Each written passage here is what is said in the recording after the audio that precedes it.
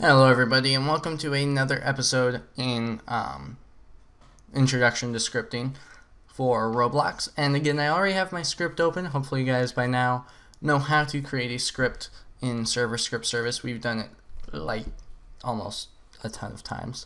So I trust that you guys know how to do it, and I just did it from the get-go. In fact, I actually never removed it from the last video, so we're going to clear the output. There we go. Okay. In this episode, we're going to go over code blocks a little bit more. And a code block, as I kind of touched on 2 videos ago, it's a block of code. It's literally like a piece of code, several lines typically, which will only be run in certain circumstances and can sometimes, depending upon the type of code block or how the code block is like put into a block, be run multiple times. Okay, so we've already experienced code blocks to a degree with if statements, right? So an if statement, we would put like if true then, and then print hi, print hello, and then this would run if and only if the conditional statement returned true. Now another thing I think I went over, I might not have, but if true then, and let's go ahead, excuse me, hiccups.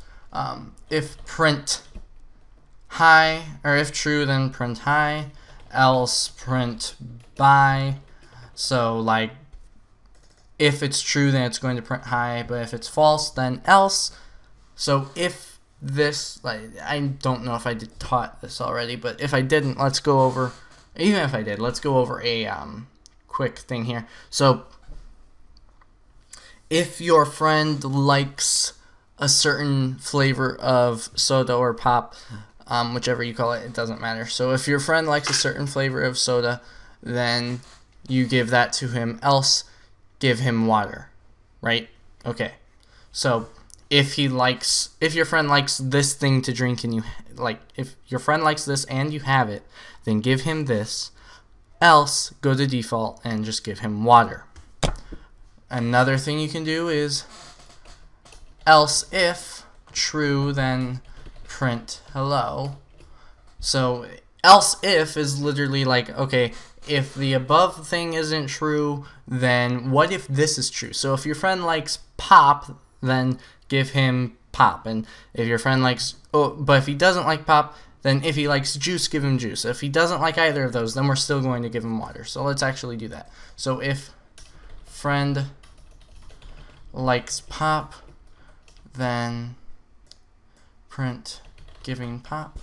If friend likes juice, print giving juice, else giving water, right? Okay, so if your friend likes pop, give them pop. If your friend likes juice, give them juice. Otherwise, give them water. And the cool thing about elseifs is if you can have as many elseifs as you want. So we could do, if friend doesn't like pop and friend doesn't like juice, then what if friend likes flavored water? Then print giving flavored water, right? And you can have a billion, a trillion. It might be really, really slow and a terrible script, but you could have numerous else ifs between one if and an optional else. Okay, so the if has to be there first. There can only be one if per set of if, else, ifs, else. Okay, there can only be one, and there has to be at least one. Then you can have an optional number of else ifs. You don't have to have a single else if. You don't have to have any of them, but you can also have as many of them as you want. And then in else, you can either have one or none. There's no like 2 else's per if. You can't do that. But you can optionally have 1, right? You can have a max of 1 or a minimum of 0. Obviously, you can't have a negative number. That doesn't even make sense.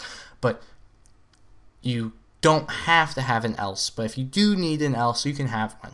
Not multiple like elseifs. Elseifs are multiple. You can only have one else. And the else doesn't happen only in reference to this if. The else happens if and only if the if and all other else ifs fail. Okay, so if this isn't true, but this is, the else is not going to run. But if all 3 of these aren't true, then the else will run. And the Other thing is, if your friend likes pop, he likes juice, and he likes flavored water, well, only this if is going to run, okay? Only this one. And if your friend doesn't like pop, but he likes juice and flavored water, we're going to give him juice because that's higher up. So it goes in order of importance by order, literally. So like chronological order. This takes the most importance, second most, third most, and this is in case nothing else happens. We could even remove this, and then if none of these are true, your friend doesn't get anything to drink because they're apparently too picky, okay? So that's a little bit more on code blocks. I haven't even really gotten to what I wanted to teach in this tutorial yet, but the thing I wanted to teach was going to be long enough as it was, so actually we're going to get into that in the next video. So hopefully you guys like this video. If you did, please like it, etc., etc. I'm not even going to keep saying this in all of the videos because, frankly, I've got better things to say. So, again, hopefully you guys like this video, and I'll see you next time.